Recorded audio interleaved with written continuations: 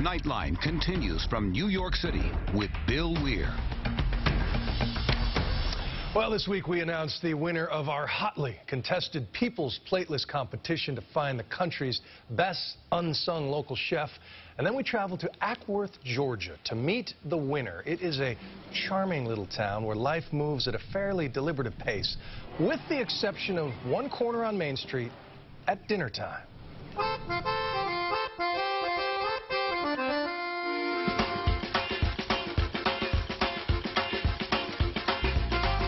I'm a red Cajun.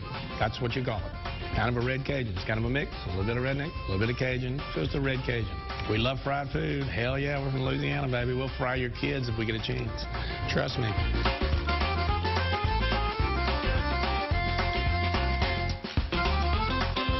We got some wonderful fresh spinach we got right here. Go into our 350-degree fryer. Wonderful sea scallops. We're going to dust them in a little bit of Zatarain's fish fry. Nice hot smoking pan. These scallops need to be mid-rare. We're not going to cook them very long. You're probably going to have them in for maximum 2 to 3 minutes. As you know, in Louisiana, we like to fry things. There ain't no doubt about it, baby. Scallops are getting almost ready to turn. Take a peek. Looking great. We're going to turn them over. Beautiful golden brown. Hallelujah. My dad, he was a farmer. He's the one that instilled, he's an entrepreneur. He's the one that really instilled in me that, you know, even though he wanted me to be a civil engineer, and even though he didn't really fancy the cooking that we did, you know, he didn't think that was going to be a good career for me, you know, because to him that wasn't a manly thing. But seeing him get up every day of his life at 4:30 in the morning, go to work, get it done. You know, I figured that if he could do it, you know, he instilled that in me. Hard work's going to pay off. So we made the plunge. We did what every American does. We decided to risk everything on a small venture. I mean, that's how America's built. We're going to put a little bit of granulated garlic with it. We're going with our powdered sugar on it, cinnamon with it. We're going to plate it up. It's very simple. All we're doing is coming with our plate. Now we're going to add our scallops to it. Beautiful sea scallops. Easy to prepare. Remember, don't overcook them. Ever, ever, ever. These are red peppers, sweet red peppers that we're putting on. Blue cheese crumbles. Our sweet soy molasses. Enjoy it, ladies and gentlemen. Yeah, baby. It's one of the best things. Come and see me.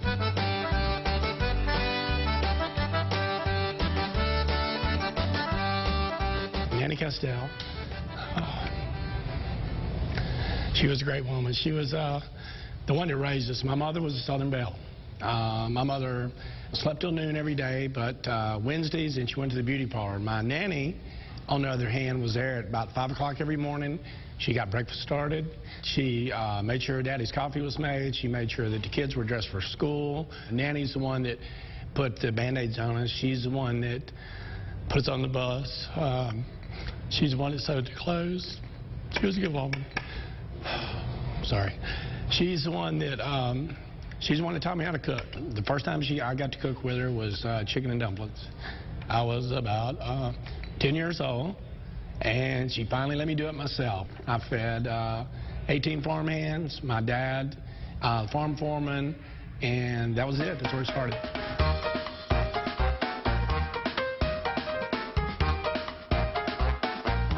Pud shrimp going into our half and half mixture. Oysters going into the mixture, and then we've got some good Louisiana crawfish.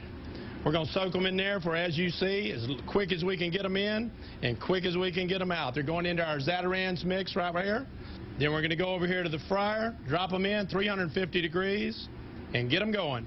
All right, we're going to start off with our garlic-infused rosemary oil. We're going to come in here with our fresh spinach. We're going to pop it in. You can hear it sizzling.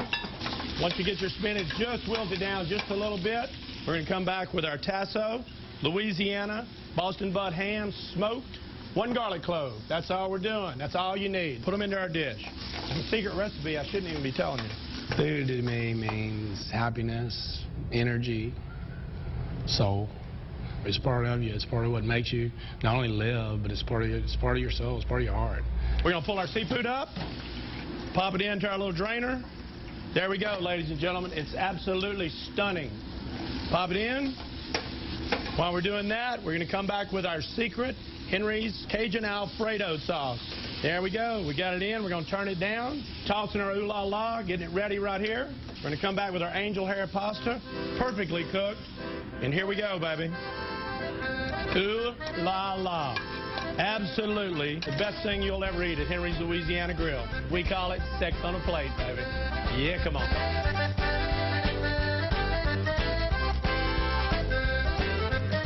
What it means is community. It means friends, family. Everybody has come together so much for us. That's what the plate list is. Friends, family, and everybody that cared about us, and everybody that's ever eaten it here one time, 1,000 times, our regulars. It doesn't make any difference. That's what a plate list is. It's putting them all on one big plate, and that's the best thing about it. Thank you for making me the plate list winner. Thank you, America, and everybody that voted for me. Congratulations to Henry Chandler. Brothers got soul to spare, and thank you to all of you who entered and voted for the People's Plate List. When we come back.